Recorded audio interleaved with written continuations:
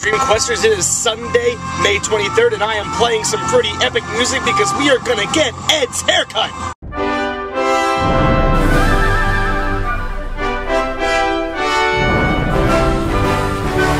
Look at all that hair. Good morning. It's all going away. I know. Mark uploaded late again. What do you think we should do to him? I have no idea. Something involving custard. On custard? I don't know why. It just seems appropriate.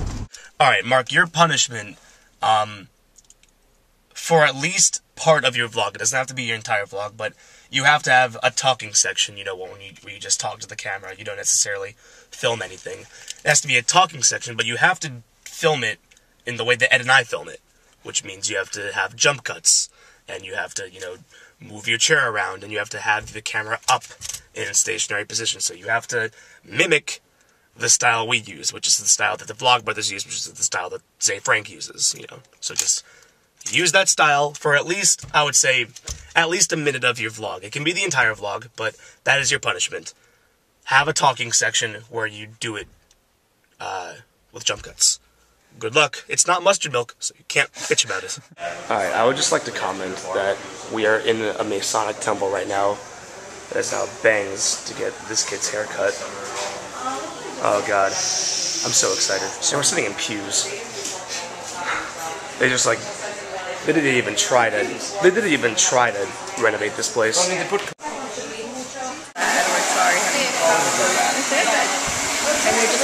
That's a lot of hair. This Thursday, Friday, and Saturday, so that's exciting. I'm so much more aerodynamic, it's not even funny. I could like run at 100 miles right now and I'd be fine. Also, I can hear. You can hear, you got no more hair. It's good. It's a good thing. Isn't it good to have a normal person's haircut? It is. Yes. I feel less like dirty fucking hippie. Yeah.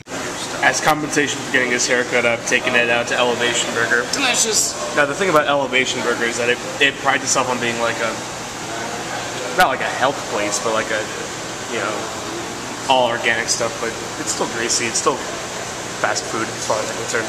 It's good. Yep, exactly. Now it's time for the 5-day weather forecast from Fort Montgomery in Antarctica. Monday is going to be cold. Tuesday is going to be cold with a slight chance of snow. Wednesday is going to be about freezing, so warm, nice, you know, sort of spring weather. Thursday is going to be freezing cold, and Friday is going to be blizzard conditions. You didn't say it had to be a real place, lawyer. I'm making gumbo. Bye.